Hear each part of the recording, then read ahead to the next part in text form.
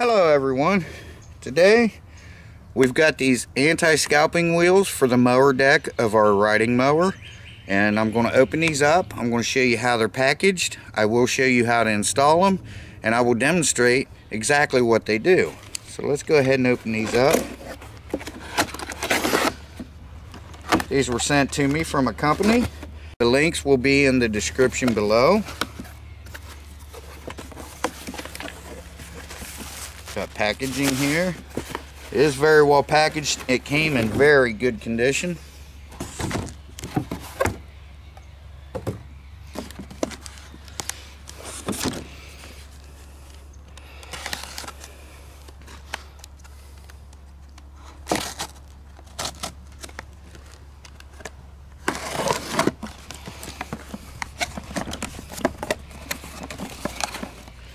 And this is how they come in the package.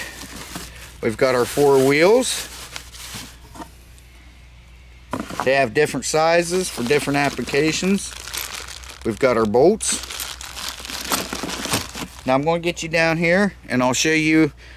You really need 2 wrenches. You'll need a ratchet and whatever size socket you're going to need for your application, and a box-in wrench to hold the nut behind the bolt. So I'm going to reposition you and I'll show you how to install these. Now these new wheels are made of really good quality. They're nice and heavy, thick, very good quality. As you can see, these ones are original. This tractor is over 20 years old now, and as you can see, they've done their job. They've never been replaced. These ones are nice and beefy. This wheel was actually almost as big as this one when it was new. That's how far down it has worn. Now, I'm going to be using this. In my case, it's 5/8 on front and rear. I'm going to put my wrench on the back, my gun on the front. You can by all means use 2 wrenches. You can use a ratchet wrench with a socket.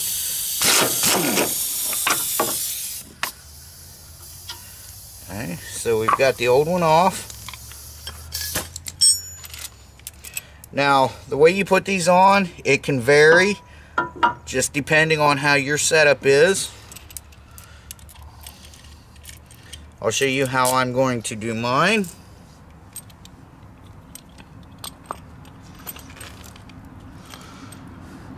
We're going to put our sleeve, which this one, if you noticed, has a very small sleeve. It is called a shoulder bolt, and it is very worn right in there. It's very, very worn. Now what I like to do is I like to take a little bit of grease. Doesn't matter what kind, any kind you have. You don't have to do this. I do it. I just like to put a little bit on there. You don't have to use a lot.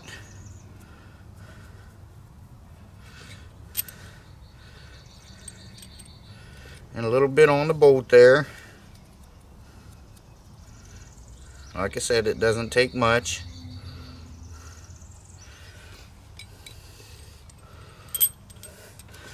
Now in my case, like I said, I'm going to be putting this in here like this. Then I'm going to put that big washer on the back, then a small washer on the other side of the mount. And this is a nylock nut. It's a self-locking nut. It's got nylon in there that keeps the nut from coming off and coming loose. Now these ones, the nut and the head of the bolt are a little bigger. In my case, it's 11/16 front and rear.